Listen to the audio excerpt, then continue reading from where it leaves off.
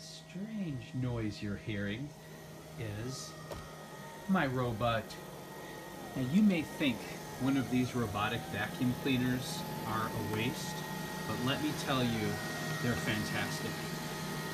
I got one for my birthday, and it's a Neato. Neato's different than the Roomba, and it's a Neato Botvac. Now the thing about the Neato Botvac that's amazing is it's turbo. And when I mean turbo, I mean it is powerful. And after I swept my floor with my Dyson and it looked completely clean, this thing sucked up so much dust and hair out of the carpet that you just wouldn't believe it. It was almost creepy. Other incredible features about this robot is that it has sensors that keep it from going downstairs, getting stuck on things, running into things. And when its battery is low, it goes back and docks itself to its charging station, so you don't have to worry about that. Now you do have to do a couple test runs and take the robot around, around the house and make sure that it's not getting stuck on anything. But the cool thing is it's so advanced now that you can download an app that actually warns you, now it's going to eat this. It's going to eat this sock and then it's going to tell me, oh, see? And right now it'll send me a text to my phone and tell me that it is stuck because it's got a sock stuck in its mouth. And those are the kind of things you have to prepare for. So I pulled the sock out of its mouth. Please clean my brush. No, we just need to resume cleaning.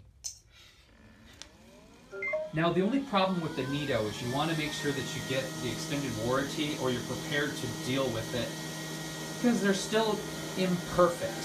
And what I mean by that is I've had sensor issues with mine. It should alert you when the dirt bin is full. Mine has not been doing that, so I'm going to return it and get another one. And this morning I had a weird issue where it was running into walls and just getting stuck, which is also a sensor issue. And I know the sensors are clean, so it's not that. I did a hard reset on it, which just means turning it off all the way and turning it back on. And it resumed and fixed that particular sensor issue. So if you want this dirt here swept up, of course I'm going to have to pick up the cord. So those are the kind of things you have to check out the first time. And if you do have pets, it's going to fill up the bins really quick the first time it sweeps. But after that, you should be golden. It really works best on carpets, but as you see, swept that up pretty beautifully considering the unevenness of this tiles. And the great thing is also with these, you don't have to buy a bag. So I'm going to show you here. You simply pull out the front of this and it has a filter. Look at this. I've had this thing running. It went under the bed, which is great too because you don't have to lift up the bed to sweep underneath it. All this hair and all this dust, and it has swept under there a few times the last couple of days, and I'm telling you, I am a clean person.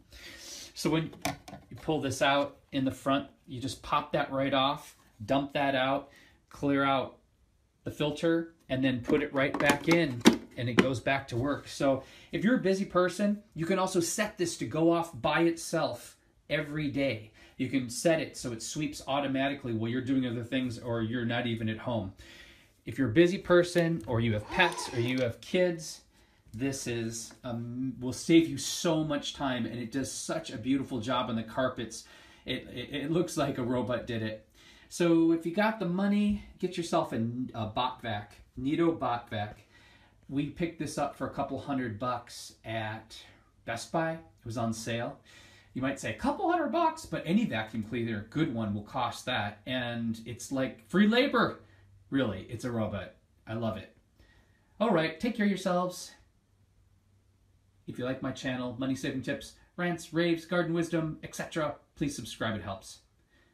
Bye. Can't wait till they got one of these that does windows. Ugh.